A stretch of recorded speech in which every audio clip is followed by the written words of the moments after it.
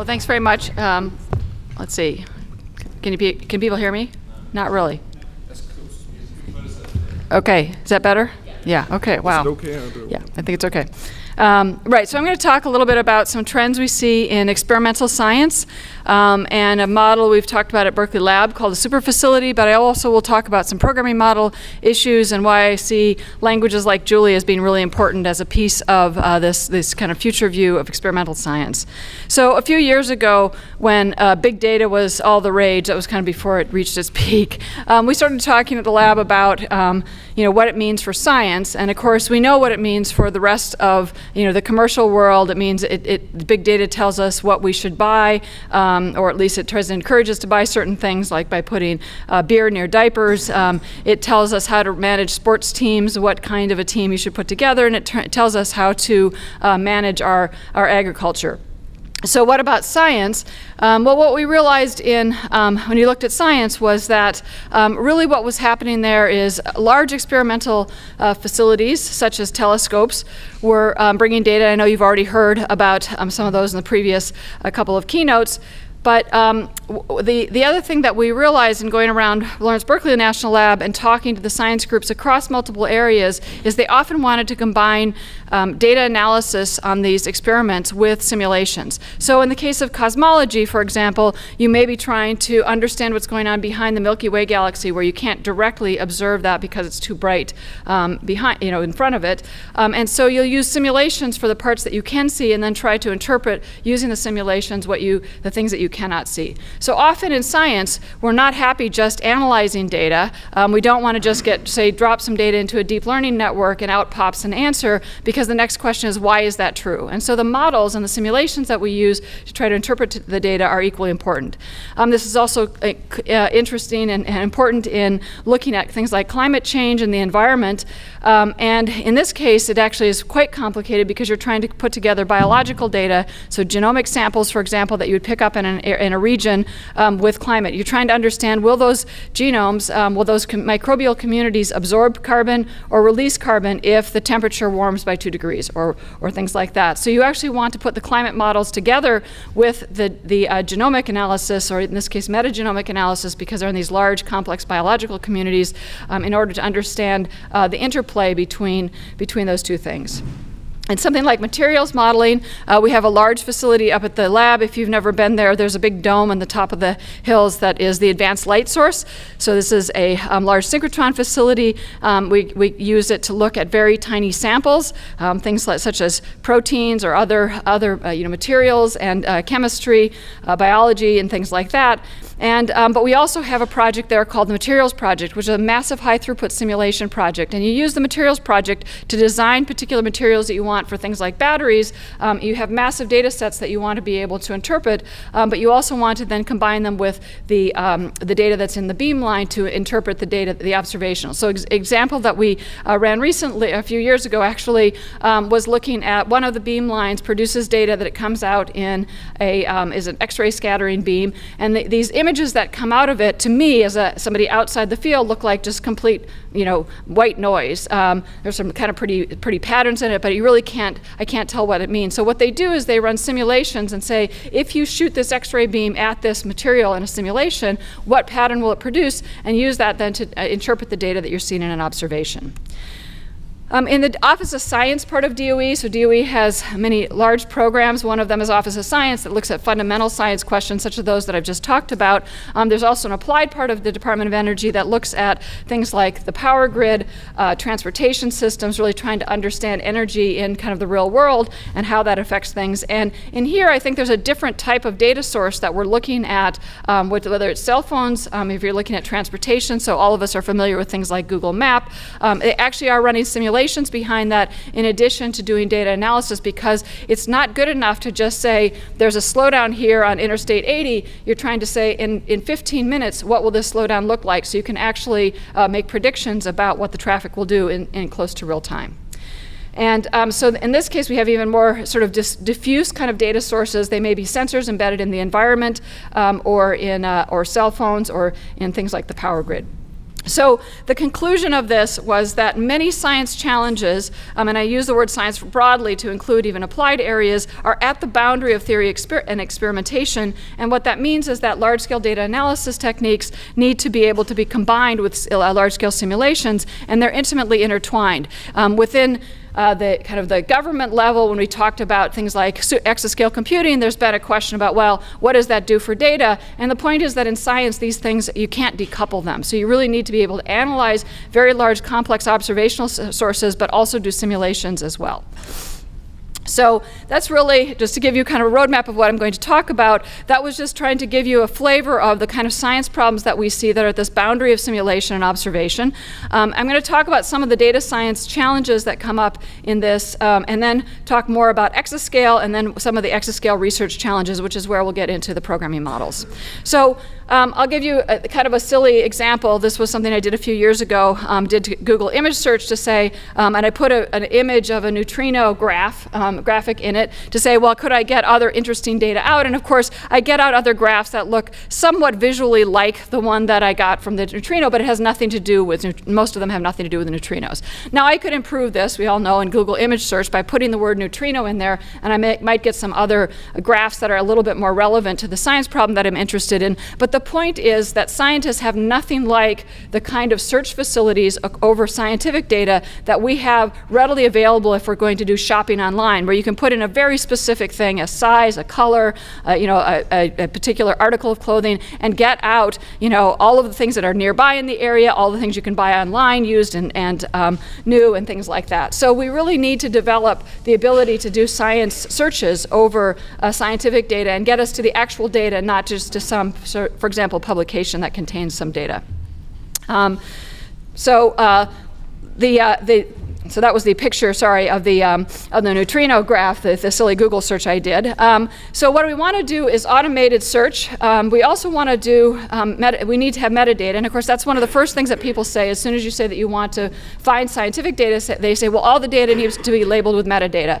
And of course, that's absolutely true. You'll need to have some metadata associated with this scientific data. I think, though, while part of the problem is going to be solved with policies and standards and agreements within scientific communities to label their data, if we look to the commercial world for kind of inspiration, we realize that much of the metadata you get, the information is inferred. Okay, so we don't, every image of clothing doesn't necessarily have all of the metadata associated about exactly where it can be purchased, but you can infer that from the website from which it comes.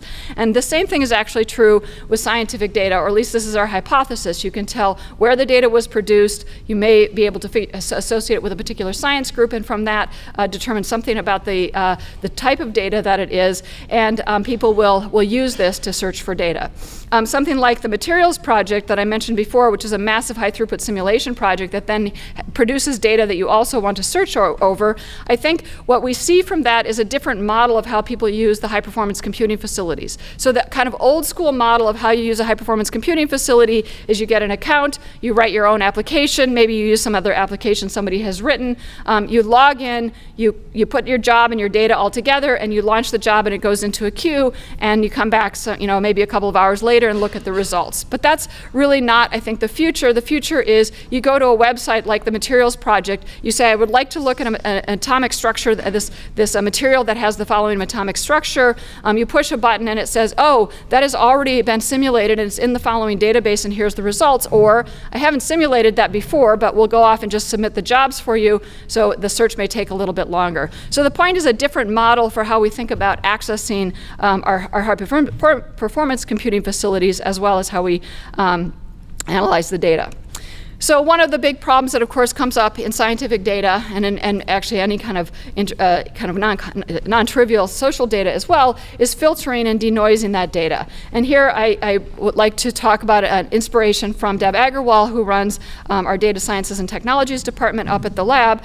She works with a number of groups that have carbon flux data, and these are some pictures of the sensors that are out there. She said, well, one of the problems is you have to really do some manual curation of this data because birds will will come and drop things on these sensors, and that will cause a spike in the data stream. So they have to kind of go and clean up the data stream, so to speak. They may also have to go and clean up the sensors later, but they have to go and clean up the data stream so they get useful data. And I think this is interesting when you compare this to the cosmic microwave background history, in which the original scientists, Arno Penzias and Robert Wilson, who discovered cosmic microwave background, which of course is a blueprint of the Big Bang, originally thought that it was caused by pigeon droppings on their radio telescope. And it took them actually a couple of times of cleaning it out and saying, okay, well now we're going to get some good data, before they realized, oh, that is not noise, that is the signal. And so we have to be very careful in scientific data that we don't throw away the signal because we don't know exactly what we're looking for. And so it's going to be complicated to try to denoise things and try to keep around enough data that we can actually go back and find the interesting science. Now, one of the points I want to make is that although I've talked about some of the facilities, and I'll say more about that, there are a lot of mathematical and other research challenges associated with them. We have a project up at the lab called CAMERA, which is the Center for Advanced Mathematics for Energy Research Applications, which is really looking at the kind of, and is led by Jamie Sethian, who's both a faculty member here on campus and also up at the lab. And it's really looking at the kind of mathematical problems that come from these things like the advanced light source up at the lab. There's another light source at SLAC, and so on. There's a whole series of these around the country.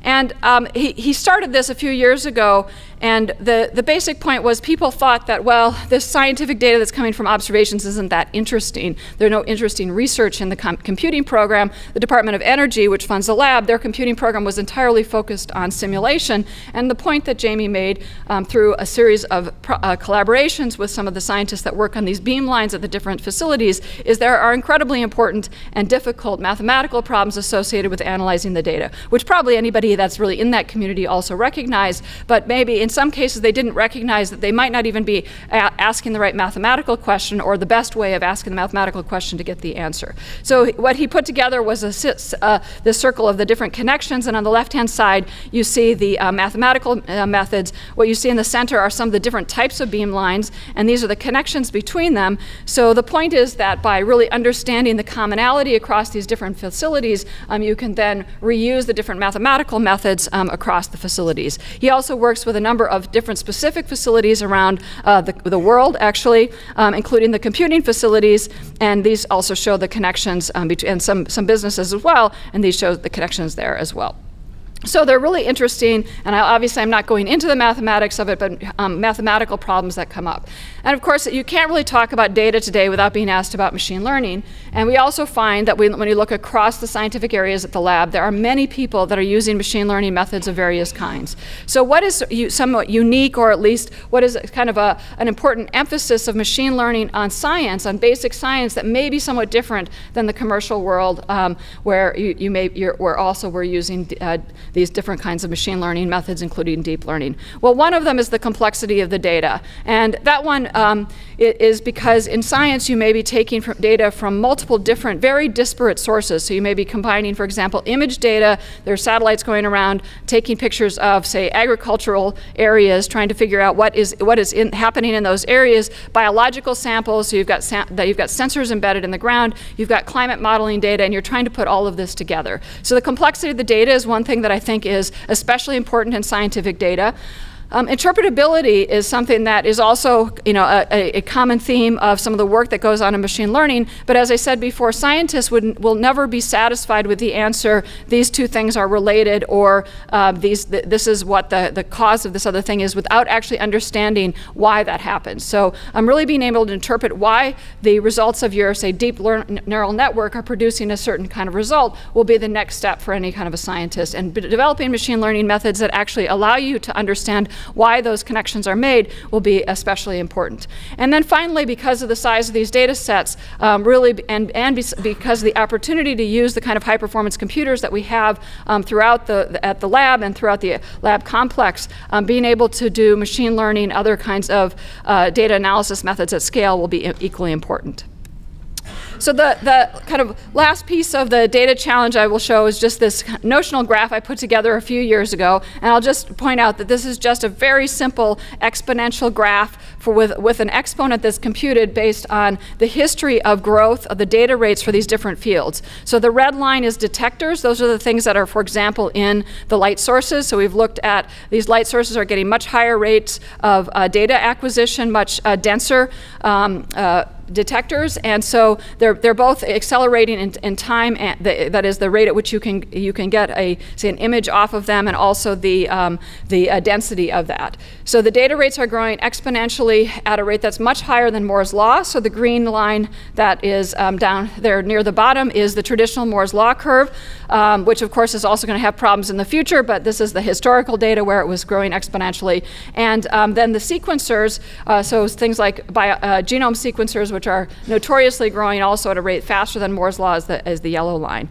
And you may say, well, we don't really care about computing, which I don't really agree with, but let's say that you say, well, we don't care about computing, we only care about memory and data and storage. Well, if you look at the memory line, that's the blue line, which of course is the memory speed increase, which is even worse than the processor speed historically. And in fact, we're seeing real problems with the growth in memory speed as well.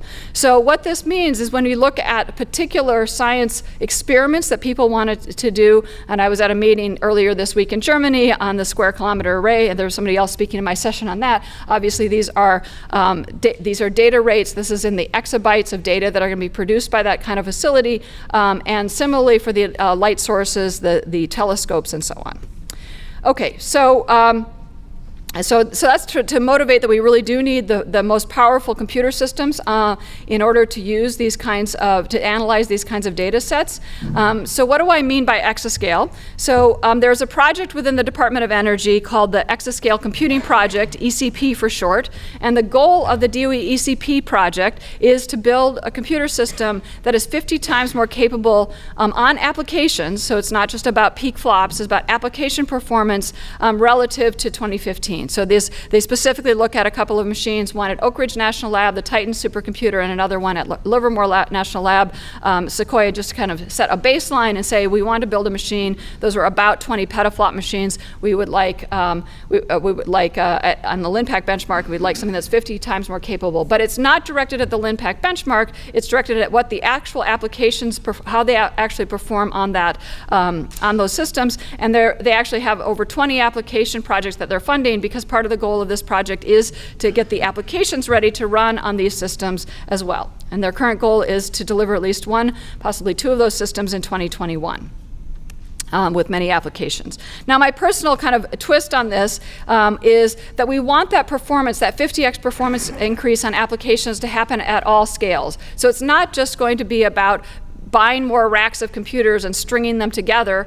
We have to be able to get the technology to be denser, that is, to get more computing within a single rack, within a single node, or whatever your favorite unit is. So we want a continued growth in computing performance at constant energy, and also continued growth at constant cost. So these are kind of a little bit looser notions in terms of exactly what the metrics are for them, but we still want to look at application performance and how it scales in the future with respect to cost, because that will really tell us what the science community is able to do. At some point, there is a fixed cost for the amount of computing that you can purchase.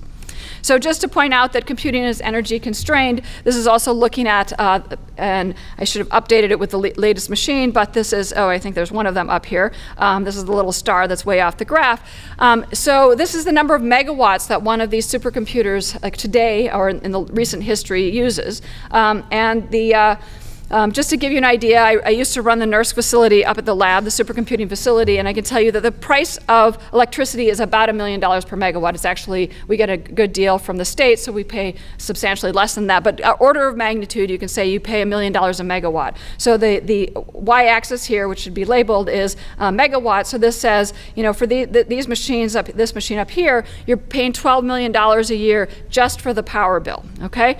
Now, at something like the NERSC facility, we have we have thousands of users, we have hundreds of different science projects, so you can amortize that over all of those projects, but nevertheless it's very expensive. And in 2008, when we installed this supercomputer, that's while I was nurse director, it was a 3 megawatt machine and it was roughly 1 petaflop. So if we wanted something that was 1,000 times faster, it would be a 3 gigawatt machine. Okay, so now we would, and if we try to extrapolate just kind of normal Moore's law technology, we could get down to 200 megawatts in 2018. And I can tell you we are not going to have an exascale machine next year, and we certainly won't have one at 200 megawatts. But we are trying to get that down to a few tens, so 10 to 20 megawatts in the next few years, in order to make them practical to actually run. That yellow star up there is the Tahane, and then the Taihu Light, I think, is actually somewhat lower in terms of well, anyway, these are the 2 fastest machines in the world that are both in China. So the goal is, you can look at, to oversimplify it now, forgetting about the applications performance, although that's really what the overall goal of the project is, we want an exaflop in 20 megawatts. And this translates to 20 picojoules per operation, and that's really independent of the scale of the machine.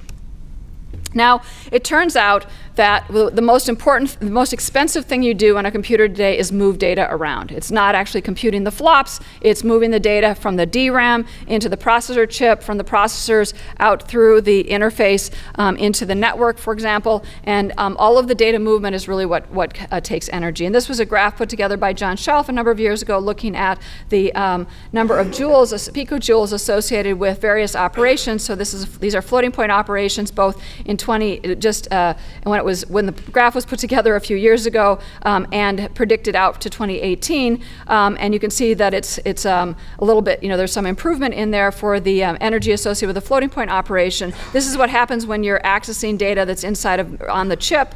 This is what happens though as soon as you go off chip, and there's a slight increase as you go across the machine, but the real kind of cliff is what happens when you go off chip. And so the point of this is we really need to think about how we design algorithms to minimize energy use, which means how do we design algorithms that minimize the data movement. And so I'll talk a little bit about algorithms to do that. Note that these kinds of communication things, people will say, well, you just didn't put enough money into the network. And I can tell you that, first of all, you can't change latency because it's related to physics. And secondly, you can try to change bandwidth, but you are already putting a fair amount of money into the network. And it turns out that the amount that you could put in to try to get the machine more balanced is going to just cause you to put in less computing, and you can't really ever pay for a machine, even if you put 90% of your money into the network and only 10% into the computing, you wouldn't find that it's really worth it for the overall application performance. So what we're seeing is that bandwidth is really about money, latency is about physics, and for that reason we're going to come up with algorithms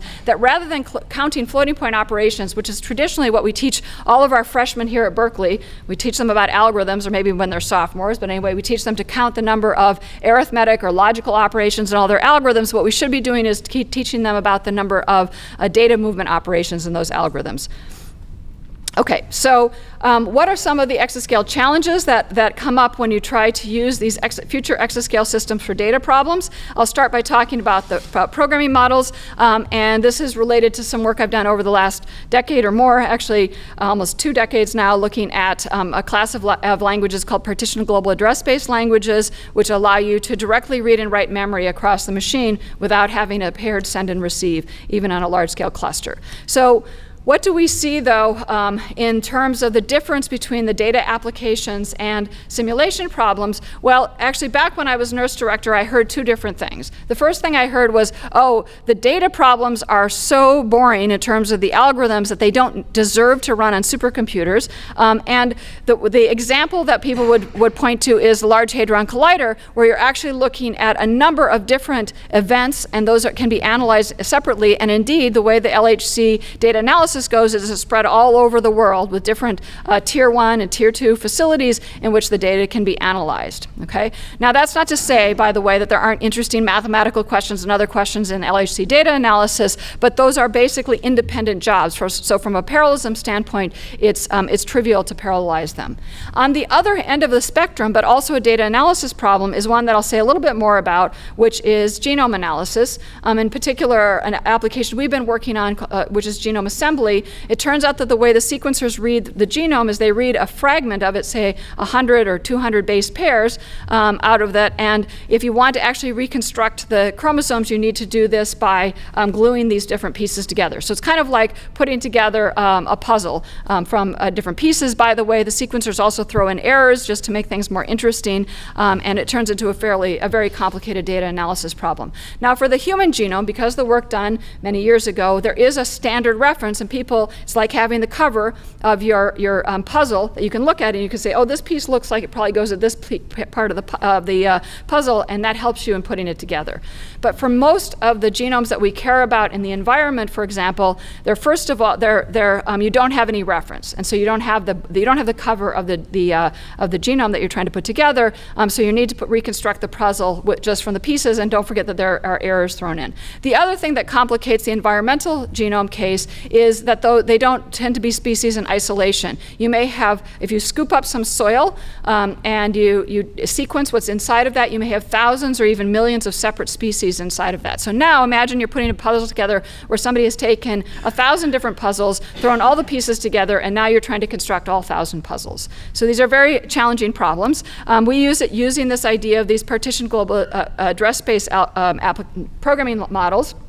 So just very briefly, if you're not familiar with them, a global address space means that you can directly read and write into data structures across the machine. So for example, if you have a global pointer in a language like UPC, you can put that in you can dereference it either on the left-hand side or the right-hand side. That will generate a message that goes out into the network, and then access it is the memory on the other side. You can also have distributed arrays and directly read and write into those as well.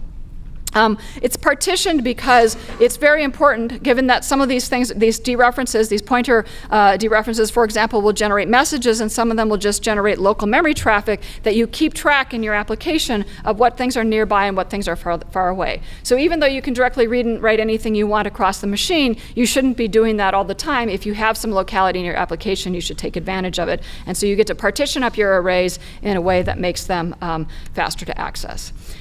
So it is actually the case that these PGAS languages are using a communication mechanism that's closer to what happens in hardware, namely an RDMA, remote data access, memory data access mechanism. So if you have a message that is a read or write that's going across the network, it goes in the network interface, and any of the modern network interfaces will directly read or write that from memory rather than bothering the host CPU on the other side. On the other hand, if you're using a model like MPI, at least the traditional send and receive model in MPI, you have a message ID, and the information about where this data payload goes actually is coming from the application on the host CPU on the other side. So that matching send and receive at some point has to happen. It may happen somewhat asynchronously, but the point is that the information about where this data should be written in memory does not exist in the message. It exists in a receive operation that is in a separate program on the other side, or at least a separate part of the program.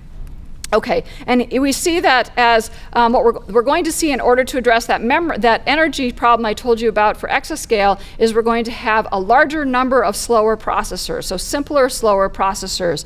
And so this is looking at the software overhead that you get from something like a send and receive model on, say, a current x86 machine, and then projected out into what would happen on a slower, a 1 gigahertz x86 machine, and then onto a three-way SIMT model where you've got a 1 gigahertz machine. The point is that the cost of that overhead, the send and receive overhead of just running the software stack to do those operations, is going to be increasing relative to the cost of computation because the processors are not getting faster. So you don't want a system with, say, 1,000 cores on a node and have every one of those running the MPI software stack. What you'd like to do is directly access hardware mechanisms such as the put and get facilities that are in the hardware whenever you can.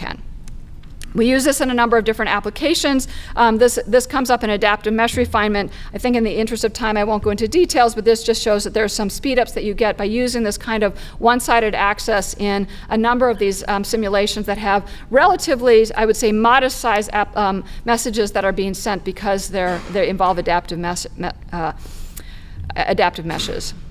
Another example, and this was a former student, Scott French, who worked with Barbara Romanitz, one of the faculty members on the campus in Earth and Planetary Sciences, looked at a whole-mantle, building a whole-mantle seismic model.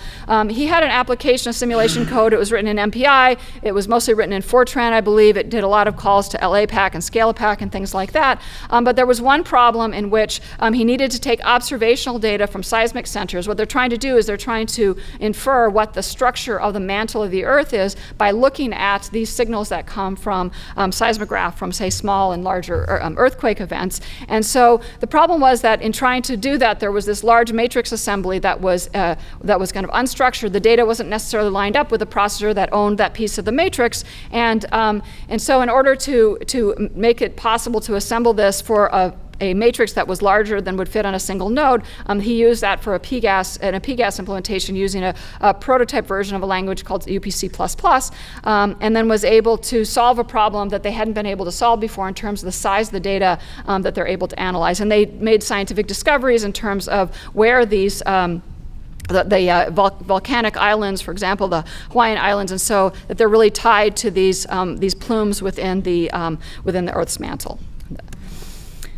So this is an example of where you're trying to fuse observational data with simulation. This is a little bit of the performance graph that shows that this is strong scaling on one of the NERSC supercomputers, and this is kind of a notional graph of what you're trying to do. So you've got a big distributed matrix and then do the assembly. Now here's the genome problem that I talked about before. As I said, you're starting with these strings of bases. They have errors in them. They're fairly short fragments, and we're trying to put them together without a reference. So how do we do this in a partition global address space language? Well, if you talk to most of the biology community, the assemblers that they're using in production today, including metagenome assemblers, which are used for these large, complex, multi-species environmental data sets, are written in shared memory. And they kind of feel like they have to have shared memory. In fact, we were just talking with a group from the Joint Genome Institute about whether they should go buy another set of 1 terabyte or 2 terabyte shared memory machines, which of course are fairly expensive, in order to do the analysis. And instead what we did is we took these algorithms and mapped them onto distributed memory using this idea of being able to do one-sided access. And without going into details, I'll just say that so you can use this global address space idea instead. The data structure, which may be hard to interpret here, is just a hash table. And so it turns out what you do is you break the genome sequences into even smaller fixed length pieces. You hash all of them. The hash table is too large to fit in most shared memory machines, at least for some of these large data sets, and so that's why you just spread it out. So you're doing something that's fairly expensive, which is you want to insert something into a hash table. The bucket of that hash table, if you're running on, say, 1,000 processors, has a chance of 999 over 1,000 that's going to be remote, but you just go ahead and do that. And it turns out that it scales actually very well up to tens of thousands of processors. And we can do even a de novo assembly of the human genome. So if you want to assemble a human genome without a reference, you can actually do that in about 4 minutes on, well, it says 10 minutes here. I think we've gotten it down even closer to 4 minutes now on about 20,000 cores. Okay, so there's lots of distributed hash tables that come up, and this is one of the places that we need higher level languages. So unfortunately, the biologists that we're collaborating with, although they really want to use this high performance version, they also want to continue innovating in the algorithms. They don't necessarily want to write at the level of UPC, this global address space language, not because of the global address space, I think, so much as they just want to be able to hide the complexity of how do you deal with linked lists and hash tables and race conditions and all of that kind of stuff across distributed memory. So we would like to be able to build a library of distributed hash tables that allow them to do the different kinds of operations they need to do for genome analysis and put them together in different ways. But right now, there's kind of a low-level way in which we're getting scalable high performance and a high-level way in which they'd like to think about this. By the way, the original code they were using in production, which was partly written in Perl, it was partly parallelized and not, is about 700 times slower than the code that we have given them. So they can actually use it in very different ways. They can solve different problems than they could before. There are different ways in which these hash tables get optimized in different parts of the application. There's just a simple scaling graph. Okay, so a little bit about algorithms. I mentioned before that we really need to think about moving data around rather than the cost of computation. This is some work done by Edgar Solomonic, who was a grad student at the time. There it is. And Jim Demmel, his advisor. So this was done in 2011. And what we're showing here is dense matrix multiplication running on a large number of cores. This is 16,000 cores of a blue gene P system using the traditional domain decomposition approach. That is, you divide up the C matrix, the result matrix, into blocks, and each processor is responsible for computing the results in that block. And that is the execution time. That's called the 2D algorithm, because there's the two-dimensional partitioning of the computation space. And that's the higher bar that's at 1. They have what they call a 2.5D algorithm that runs much faster. It is the lower level bar here. That's a 95% reduction in communication time and a significant speed up overall as well. So this wasn't work that I directly worked on, but I was really interested in it from a couple of perspectives. One is I'm more of a compiler person, and first of all, I was surprised that matrix multiply, which by the way we've been working on for decades, still had some room for improvement. There are this algorithm, this 2.5D algorithm, there's also a version of it called the 3D algorithm. So that's kind of the same thing if you squint in a certain way. And some of these kinds of algorithms were actually used on early, say, SIMD supercomputers, so things like the MassPar or the connection machine. But still, relative to the algorithms that we're really using today, there was still some room for improvement, which surprised me for dense matrix multiply, because we've put a lot of work into optimizing that over the years. The basic idea was to make copies of the result matrix on a subset of on different groups of processors and have them independently compute parts of the C matrix, or kind of pieces of the updates that are done on the C matrix, and then do a reduction at the end to add those C matrices together. It turns out also that you can prove that this is optimal in communication, whereas the previous algorithm is not. So it's both experimentally interesting, but also theoretically interesting. The lesson, kind of a high-level lesson from this, is if you're making copies of this matrix, so you are going to use more memory than you do in the original algorithm, in the 2D algorithm. But if you have extra memory, you should not waste it. You should use it, because more fast memory can be used to sometimes reduce the amount of communication. So if you look at 3D matrix multiply if you look at matrix multiply from the iteration space, you've got the perspective, you've got these 3 nested loops, and we can kind of look at it graphically in the following way. The question is, if I'm trying to figure out what is a communicational optimal algorithm, the way to think about that is what piece of the interior region of that cube, that is all the computation that has to be done, one point in there for every one of the iterations of those 3 loops, what chunk of that should I pick up that minimizes the projection of that blob on the 3 surfaces for the A matrix, the B matrix, and the C matrix? So I can ask, is there a better shape? And it turns out, not surprisingly, the best shape is some kind of a cubic shape, not necessarily a perfect cube, but that a cube is going to be an optimal shape. And you kind of, crash PowerPoint, which is not a good thing to do. But it turns out that you can apply this to other algorithms besides matrix multiply. And you can do it by, for example, on a simple, naive n-body algorithm that's just doing an n-squared way computation comparison, or calculating all forces between all pairs of n particles. It's more complicated to do it on a tree-based code, but these ideas of being able to minimize communication come up there. It also comes up in say a sparse dense matrix multiply, which is the kernel that you use in computing graphical models and a particular machine learning algorithm. So this is some work done by one of my students and another, and Sang Oh, who's a machine learning person at UC Santa Barbara, and others. So let me just say a little bit more about the algorithmic space. There's a nice report by the National Research Council, the National Academies, put together on what are the 7 kind of kernels of big data analysis. They call them the 7 giants. This is because in the simulation community we used to refer to the 7 sort of little kernels as the 7 dwarfs of simulation. What surprises me is there's actually a lot of commonality. Linear algebra comes up all over the place, and just to kind of put this, emphasize this point a little bit more, this is a graphic put together by Aydin Bulic and a number of others, who's also a lab scientist, on a number of different classes of machine learning methods and the linear algebra kernels that they use, and they're ordered by sort of the most irregular on the left and the most regular and computationally intensive on the right. So we get to dense BLAS3 over here. We have sparse matrix, sparse vector on the other end. All of these different kernels are important in looking at machine learning. So this is not to say that machine learning algorithms are all going to look exactly like simulation algorithms. The biggest difference, I think, is the sparsity structure of the sparse matrices, because of course sparse matrices also come up in simulations. But the point is that there's still a lot of common knowledge that we can use across the different systems.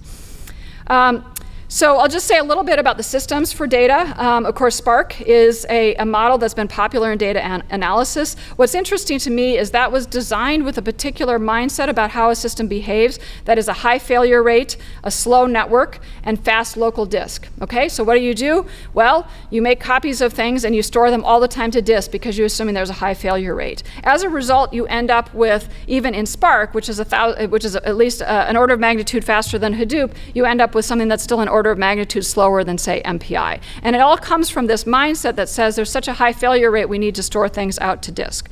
You can maybe make it faster with the SSD, but you can also just change the model and not necessarily change things so quickly.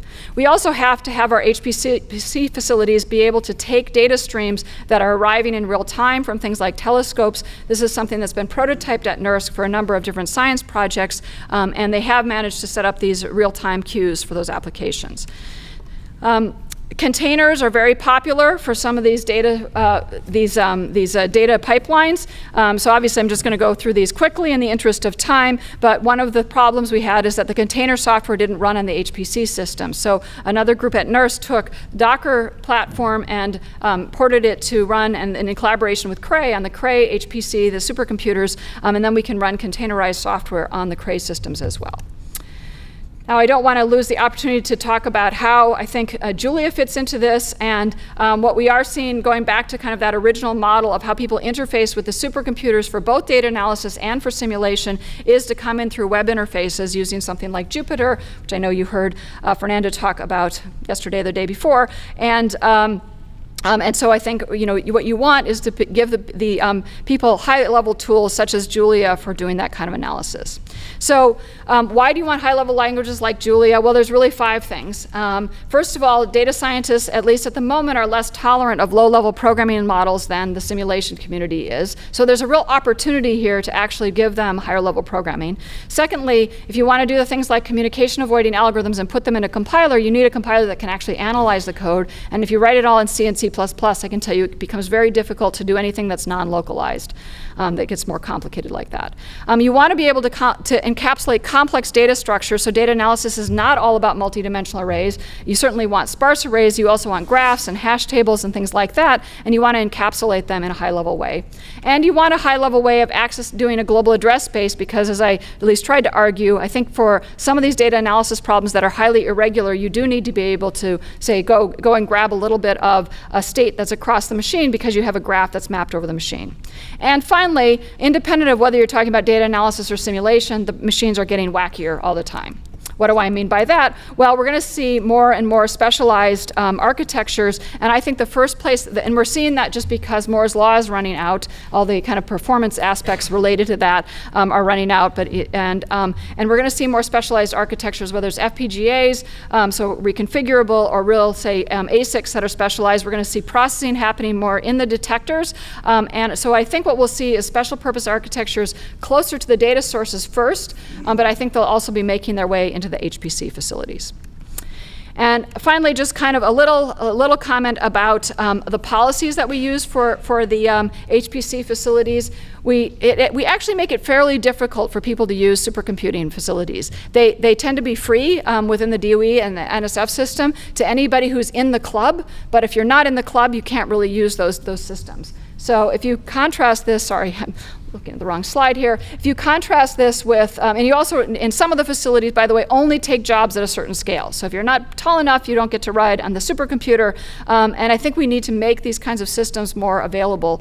If you contrast that with, say, the cloud, the commercial cloud, where anybody with a credit card or their parents' credit card can go and get some computing on the cloud, I think we need a model that allows both of these things. And really, to me, cloud is not about what technology is in there. It's really about the business model for how you pay for it.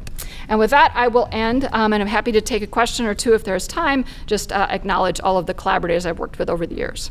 Thanks very much.